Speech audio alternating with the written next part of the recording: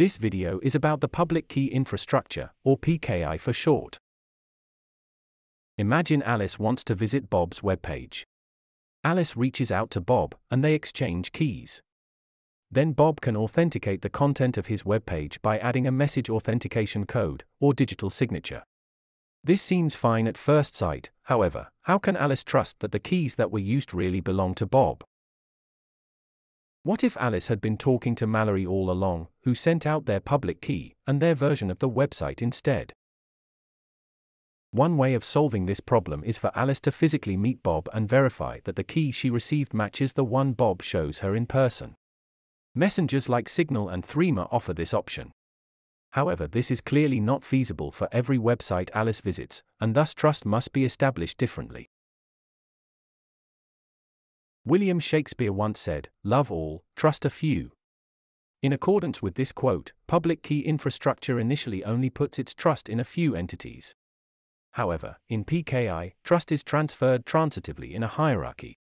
The idea is that by trusting a few entities, we can trust many. For instance, Alice might trust Dory, who knows and trusts Bob. Thus Alice will assume that she can trust Bob as well, and will accept Bob's public key. In practice, every participant trusts at least one so-called certificate authority, or CA for short. The public key of the certificate authority is directly stored in the hardware device, operating system, or browser when shipped by the respective vendor. Then, companies and people such as Bob can register themselves with a certificate authority. After verifying Bob's identity, the certificate authority will vouch that Bob's identity matches Bob's public key by issuing a certificate. This can be done for a real-world person, a physical address, or a URL.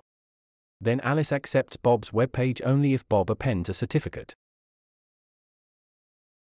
Note that certificate authorities can also delegate trust to intermediate certificate authorities, who are allowed to issue certificates themselves.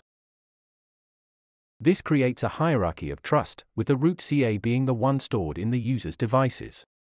Of course, if a certificate authority is compromised by a malicious actor, they could sign bogus certificates and successfully impersonate Bob. The consequence of such an attack can be diminished by adding the possibility of revoking certificates from a given CA.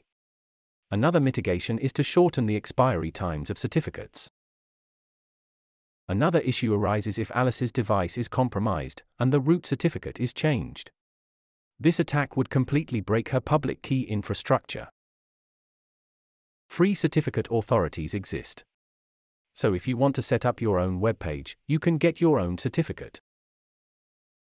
Let's go back to our initial example and see how the PKI uses the different cryptographic primitives to ensure secure communication. First, Alice requests a connection to Bob. Bob replies with his certificate confirming that the public key matches his identity.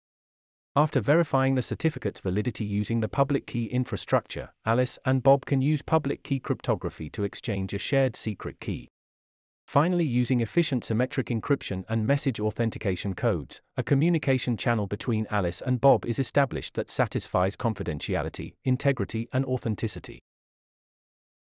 The protocol we just described essentially corresponds to the TLS protocol, which is widely used today. When the HTTP protocol is combined with TLS, it is then called HTTPS. When browsing, Alice can ensure that a secure connection was established by the presence of the lock symbol next to the address bar in her browser. In this video, we have seen how trust can efficiently be transferred across the internet. Thanks for watching this video.